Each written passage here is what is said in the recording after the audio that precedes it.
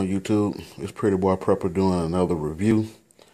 We're doing a review on the Smith & Wesson SD9 VE, chambered in 9mm. They also have the same model style pretty much in the 40 cal as well. It comes with 2 magazines, as you can see, polymer finish, nickel plated slide.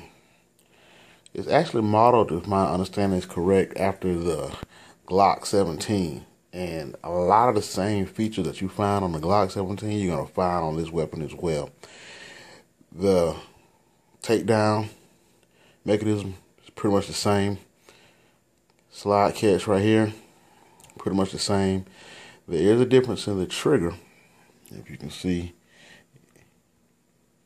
Same concept, no actual push button safety mechanism, just a trigger safety. But you can see where it releases right here, because you have to actually pull the trigger through to be able to actually fire the weapon. Being there is no safety, of course, this weapon can fire with the magazine outside of it. So just to let you all know, this gun, it has nothing chambered in it. It is unloaded completely just for safety purposes. Now, speaking about this gun for a moment, they've done a lot of things that I think they did better than Glock has done with their gun. Of course, Glock is a premier weapon and I respect, and I actually have a couple of those myself. But in your handle,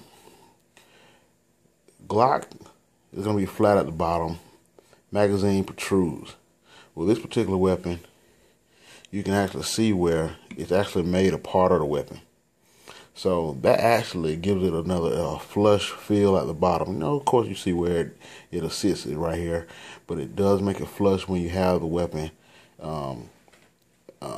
magazine loaded and fed. So in most cases, what I would do is probably give a weapon a score of stars anywhere from 1 to 5 stars. In this case, this particular weapon is a very good weapon. As far as accuracy, I've never had a failure to feed. I've ran brass as well as steel ammo through it. I've ran Federal, American Eagle. I've ran Tula. I've ran Wolf. I've ran all kind of ammunition through it, and it actually cycles perfectly. Breakdown, cleans very quickly, easily. I mean, you can take it down with your eyes closed.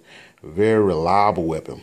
If you did not want to go spend $4.99 on a Glock, you can go get this gun and get the exact same reliability and feel just as safe with this weapon as well, for anywhere from $2.99 to $2.49. I purchased this weapon at Academy for I think it was like $3.19 when I purchased it. So, of course, you know, like I said, it came with the gun as well as 2 magazines. So I felt like I was getting a good deal. I shopped it. You know, I checked on the price periodically, and I just decided to pull the trigger one day and see what it was, because I really liked the way it looked. So got your polymer stock, so you're definitely gonna get that. You also have your rail on the front and the bottom if you like to attach a flashlight or laser or anything like that, so you know you can assist with your accuracy. Now, a couple of things I did want to address. Sighting. You see that? These slide in and out. I'm thinking of replacing those, seeing how necessary it will be. If I do find that necessary, then I may replace those, but at this time I'm not. But those are questionable. But again, the gun is very accurate. I'm speaking on it right now. I'm going to give it a thumbs up. I'm going to rate it a 4.5 stars out of 5. Maybe 4. Between 4 and 4.5. But hey, if you purchased it, you like it or you dislike it, feel free to jump in the comments. Let me know what you think. If you liked it at first and had some problems later, definitely let me know, because I would want to hear that.